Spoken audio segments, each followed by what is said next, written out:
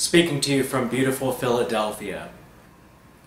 I think most writers reach a point where they confront the concept of theme and try to work out how they can start using theme in their own writing, if it's a necessary part. Does a story need a theme in order to be good writing? I think one of the reasons that theme, along with so many other aspects of writing, is confusing for the writer is the situation where the developing writer learns. There is a producing end of writing and a receiving end of writing, and to oversimplify the whole thing, you have writers on the producing end, and you have audience, critics, and academics on the receiving end. Now, theme is a concept that is very useful on the receiving end of a story after it's been produced. And so a lot of we writers learn about theme, and yes, it is true that the stories that survive over time, that are still paid attention to, even though the change in the language from decade to decade makes it more difficult for people to enjoy these stories. It is true that these great stories, these powerful stories, most of them have a very clear, strong, well thought out theme. But the problem with people who want to write, who want to learn how to write well, is we're faced with a situation where we have to basically reverse engineer it, because we're learning about theme in the whole environment of the receiving end, from academics, school settings where it's very good at teaching you how to appreciate a story, but it doesn't face the real life situation of what processes you have to go through to actually write a story. A theme can be the subject. It can be the subject of a talk. If someone is going to, like, the theme of this video is themes. But we're talking about writing a story. When you write a story, how can a story have a theme? Often when we look at great stories and we are examining the theme, the premise, and the moral of the story, what do these three things have in common? And yes, some stories there is a moral to the story. If you look at Aesop fables, that is these are stories, and their whole, each little story, the punchline is the moral of the story. There is confusion between premise and theme, and for the practicalities of someone who is actually writing, premise and theme are very similar. One of my most highly recommended books, one of the most influential books on my approach to writing, is The Art of Dramatic Writing. Lajos Egri, in The Art of Dramatic Writing, he described how a great work of dramatic writing needs a premise, and that basically a premise is like a formula. It can be summed up as a statement that, giving someone power corrupts them inwardly. That basic premise can serve as the premise to the story, and also we can say that it can serve as the theme of the story. Theme, premise, the moral to the story, these are very helpful concepts for anyone on the receiving end of a story. But us writers, when we learn about these and needing to deconstruct them, each of us go through our own struggle about how can we start using this? How can we actually start using this to write to we know we're writing well. We know that we're writing it well enough to enjoy it ourselves. How can we use it to become better writers? I know that when I was going through my reverse engineering of theme, premise, and the moral to the story, I actually sat down and I was going to write the premise for a story that was already very fully conceived in my imagination.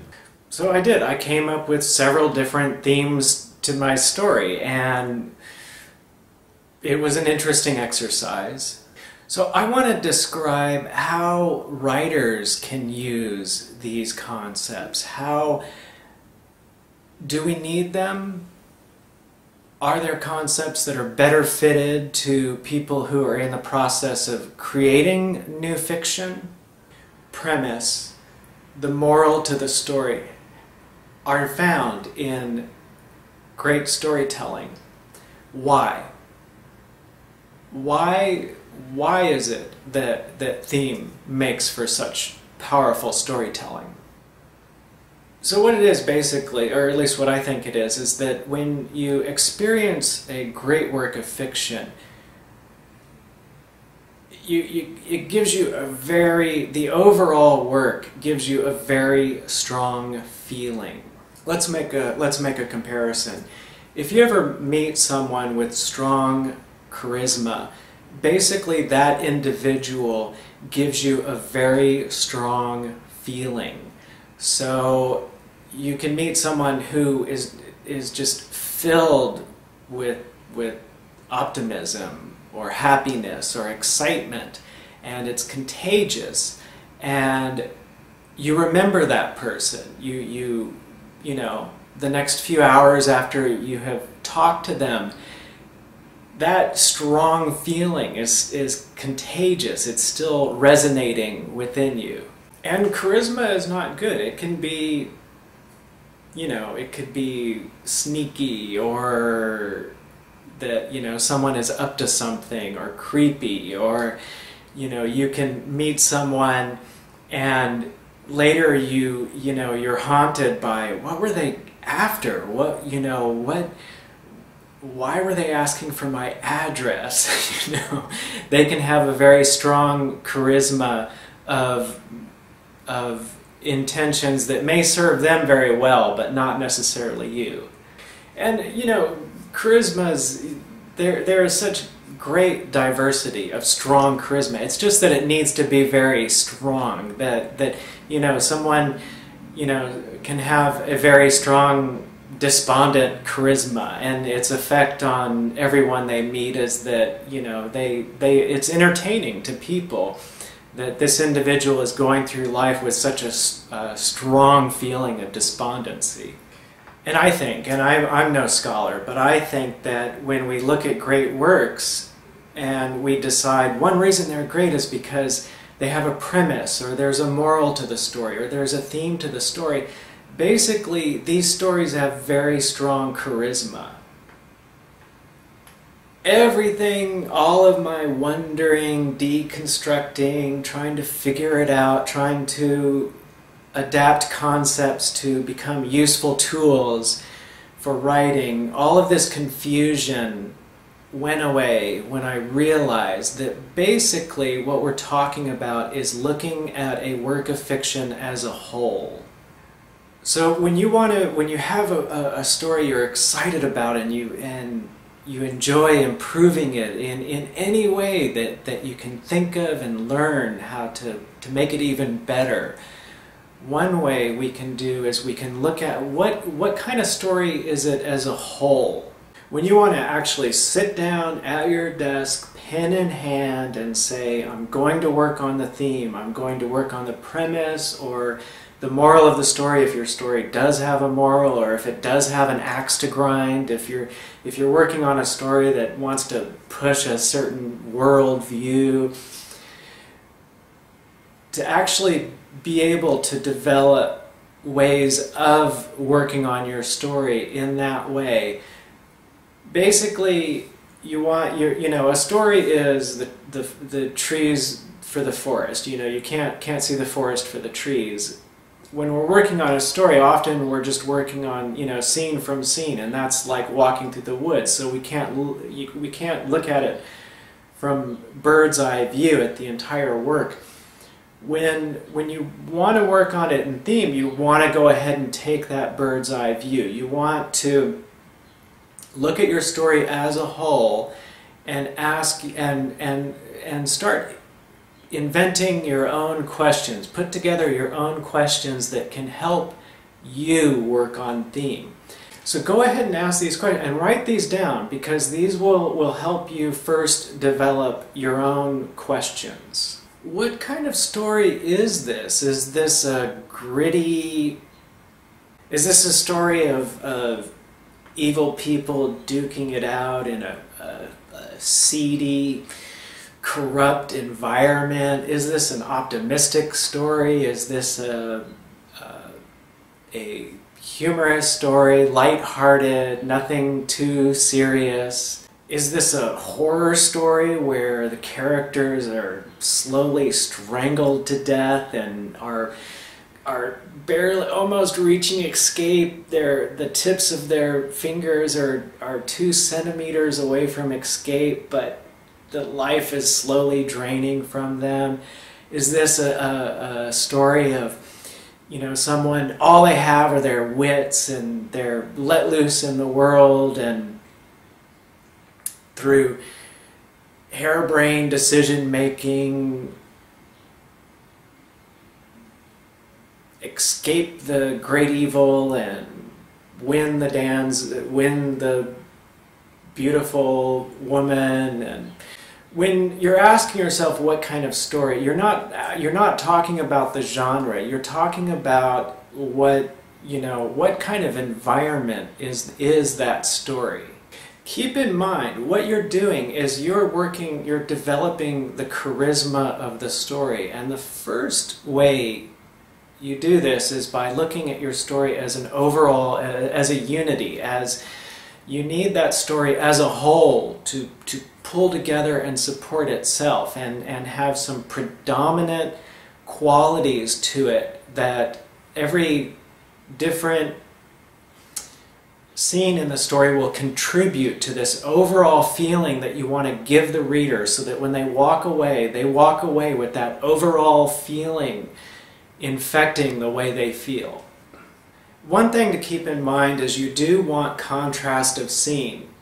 You don't want every scene to be like the one that came before it. You want to, when you contrast the scenes, you greatly enhance. If you have a funny scene right after a really hectic, if it turns up heads, they die. If it turns up tails, they live kind of scene. If they're, the contrasted scenes can enhance the effect of each other. But when you develop a very clear, strong idea of what kind of charisma your story is going to have, you go ahead and use your 3D, not your linguistic mind, but your space object mind, to imagine your story as an entity that has... Is this an entity with long talons and blood dripping off the talons, with razor sharp speed and an absence of right and wrong? Or is this a story that's a cute little fluffy animal that does adorable things as it grows and learns? I know my approach to writing is that I'm always, every day, trying to get my subconscious to help me write as much as possible, and for that reason I use intuitive thinking. And the way I do this is that I have a document called The Heart of the Story, and this is basically where any idea that contributes to the overall charisma of the story, to the resounding themes of the story, to what I think the story as a whole, how I want it to affect the reader. The heart of the story, this is an intuitive way of looking at it, where any idea I have about You know, if it's a tragedy, how can I make it more tragic? If it's an adventure, how can I make it more exciting? These they don't need to be, this document I'm not going to present to anyone. It doesn't need to be presentable. It doesn't need to be well written. The document itself doesn't need to be organized. It's anything that I think can in any way give me a very clear, strong awareness of my story's charisma. One thing that I found really helps is to take everything I've already described and use it to view and read stories I really enjoy. And then this gives me an understanding of what it means to, you know, looking at a story with great charisma, what it, you know, can appreciate exactly how that story is unified about. I can appreciate how that story, each part of it comes together as a whole, and appreciate how strong an effect it can have on me, and that strong effect is one of the biggest reasons I love that story.